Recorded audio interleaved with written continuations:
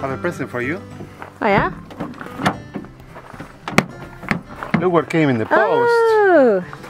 Yay! Oh, I'm so excited. Okay, let's take it somewhere to do the unboxing. Someone in the shade, please. Okay, where should we do our unboxing? Somewhere pretty with a nice background. But we don't really have anywhere like that at the moment. Everywhere is a mess. The concrete table, I guess. Always the concrete table. Yep. Alright, let's go.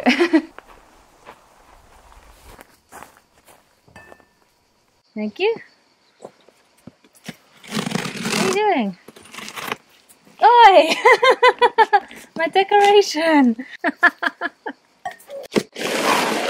Oh, this is very exciting. Tip it and pull it. No, we should tip it. Tip it. Well packaged. Tight. You should go ahead. It's got some cables. Good handles. Whoa! Lift it. Oh, that's so easy. Yeah.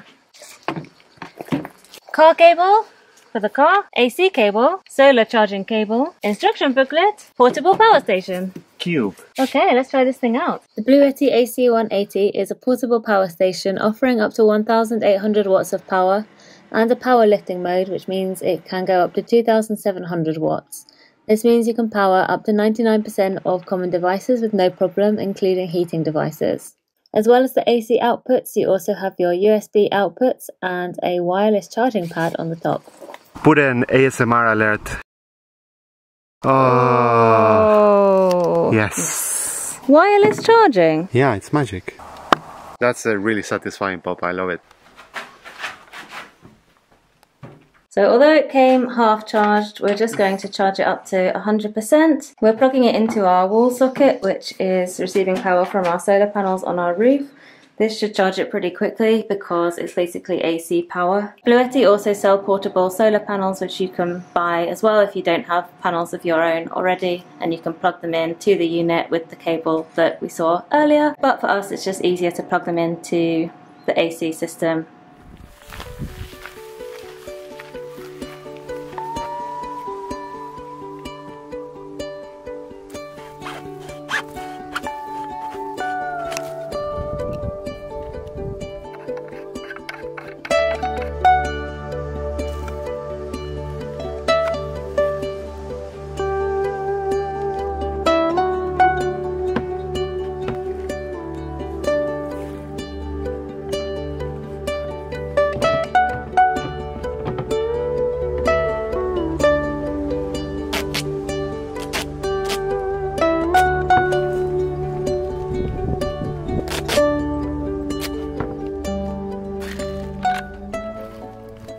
I'm really excited to have this new piece of equipment because it's going to help us move forward with some of the plans that we have for this area of the land. Over the last few months we've been working on a bit more of a full site plan. We're not fully there yet, but we do now have more of an idea of what we want to build in this little corner of the land, and it's going to need power, so it's really good to have this portable power station that we can use up here. We have considered bringing a cable up from the house, but we're quite far from the house at this point, and the solar setup that we have on the house is quite well adjusted to the energy needs of the house, so it's not really designed, we didn't design it in mind of running anything else really apart from the appliances, the fridge and the stuff that we have right now in the house. So having something portable that we can bring up here and use up here and power the various different pieces of infrastructure that we're going to have is really handy. I did want to share these plans with you because I thought it would be interesting for you to see what sort of things we might be working on over the next few years, and it would be cool to hear your input as well. First, let's have a look at what we've got here in this area at the moment. This is the old goat enclosure, so the soil is pretty bad. It's not somewhere where we're going to be growing directly into the ground. What we have got here at the moment is the polytunnel, obviously you can see,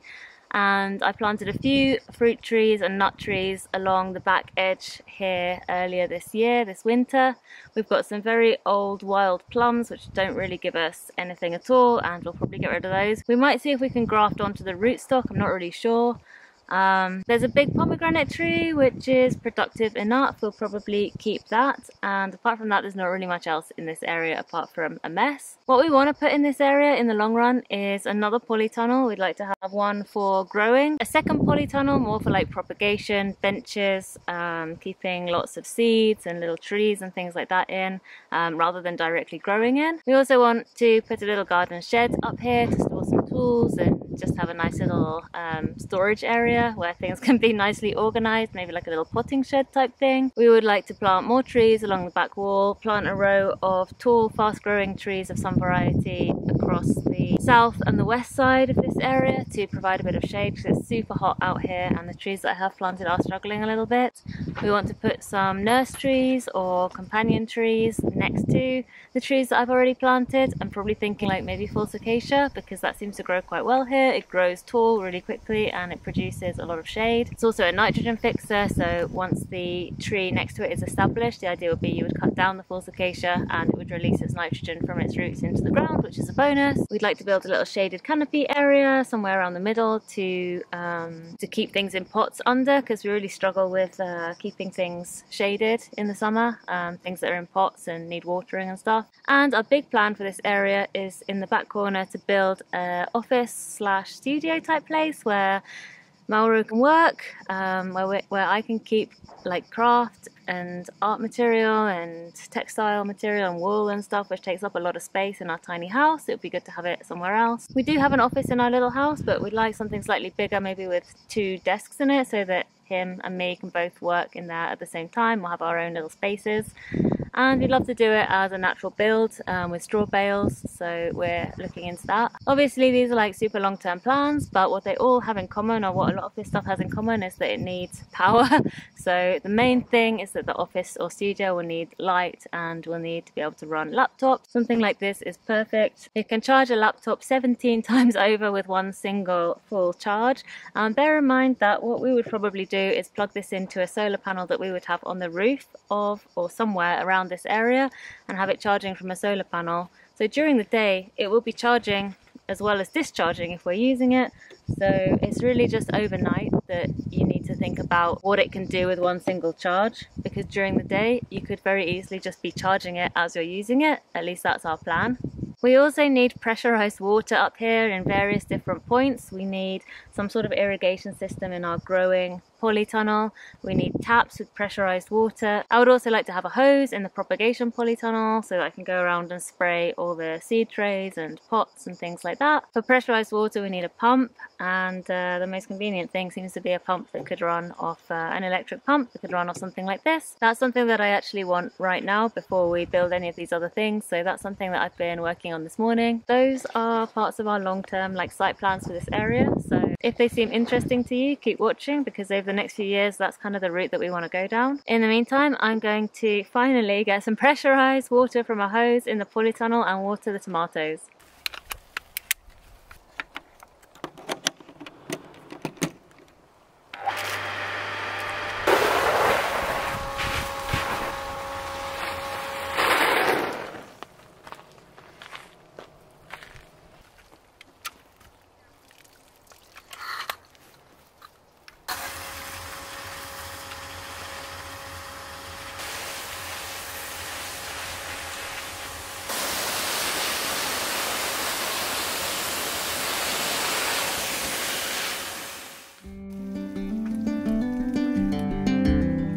Det would have been epic.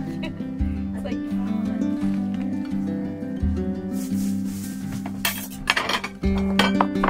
oh, it smells. Oh, it's kind of staying in a square. so the pasta, so they just like just added an egg to the sauce.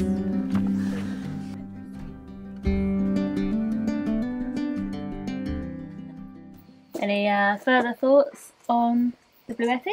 Yeah, well, we see these boxes as essentially an extension of our solar setup. It has the added benefit, apart from like being like a redundant system, that it's essentially a backup for when I don't know, we have a couple of not sunny days and we need a boost of power. It would allow me to charge my laptop and continue working, or plug in the freezer in the fridge in an emergency or stuff like that. Yeah, looking into it, this box actually holds capacity wise 50% of what our main solar setup holds, which is really good.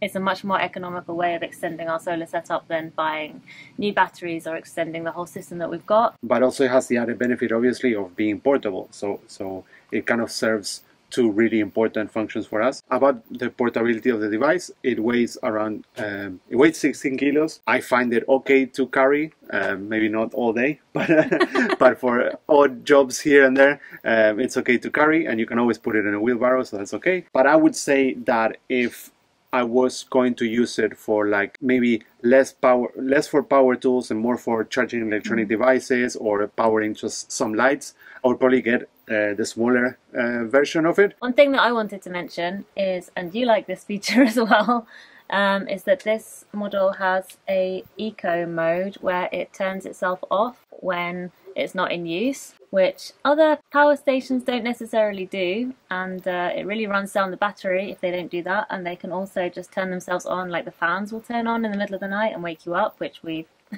experienced. So I really like that feature. I like that it saves me from having to explain that to people, because I usually have to explain it, and it's a very long explanation for something really that's worse simple. Yeah, so just not having to say that, just use it, don't have to worry about turning it off. We'll turn off it on its own. True. Yeah. We haven't used it that much yet, but we also like the smart app control, which means that you can monitor the charge and the usage and what it's using, the consumption, remotely from your phone. So well, we haven't had much use of it yet, but when we have got everything set up in that area of the land, I can imagine we'll be using that quite a lot to see how it's doing down there, because we're probably just going to leave it with a panel and maybe with some devices plugged in. It'd be good to like set up an alarm and just be notified on your phone, hey, this is running low, that kind of thing. It's really handy. And yeah, that's those are our thoughts on the BLUETTI AC180. Can I say like small details, kind of like industrial design wise? I like that it's like a cube. Like it doesn't have I like the design. Yeah, the design that it's a cube, like nothing kind of protrudes out of it. It's but that's just like me, like my main OCD, that I like things that sort of like fit like Tetris pieces. I can't imagine how it would be designed any different with like. Well, I've seen I've seen others that like the handles come out of it, like it's not like a cubic shape. Like the cubicness. Yeah, and also I like that all the stuff is on one side. That's I like that. I like the wireless charging pad, which Mauro's got his phone on, as though it's charging, but it's actually not. Yeah, it's not. We don't have any phones like that. It's a handy surface. It's very cool. Yeah. And yeah, I think that's it for this video. Thank you for watching. Thank you to BLUETTI for sending us this box. We really like it. And thank you for supporting our channel and our project. Hope you've enjoyed this video, and we'll see you in another one.